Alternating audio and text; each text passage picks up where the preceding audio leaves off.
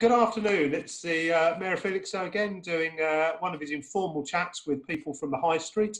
This afternoon, it is my pleasure to speak to Pauline from P&K Home Interiors. Now, not a shop I would necessarily go into, Pauline, not because I don't think it's any good, but it's one my wife absolutely adores, and I know keeps coming in and having a look, and you're probably costing me a fortune, or she can spend her own money, of course, it doesn't matter. But she loves your stuff, so it's a delight to be speaking to you this afternoon. Are you well? Thank you very much. Good, good.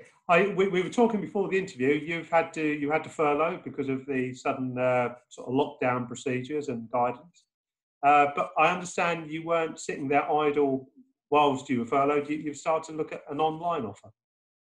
Yes, I had sort of like a basic website, and I sort of like outgrown that really. So in lockdown, I designed a whole new website, putting everything together. That was quite a lengthy process because I'm not really IT based. But yes, I've now got an all singing, dancing website.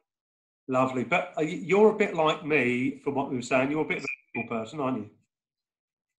Yes, and very much so. Although you want people to go onto the online, where do you want them really? In the shop, because that's where they can see what they're buying, they can feel what they're buying. I can advise, I can give tips and hints. I paint furniture, so I often tell people how to go about painting their own furniture. It's just having that interaction with people on the high street, definitely. Excellent. You've got a lovely, and don't take it the wrong way, a lovely quaint little shop there, haven't you?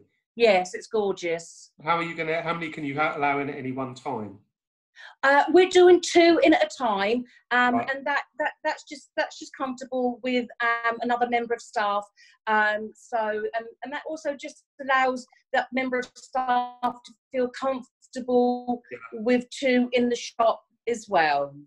Lovely, because I'm probably some shopper's dream or shopkeeper's dream. I go in, I want a pair of shoes, I want that pair of shoes, and I'm out.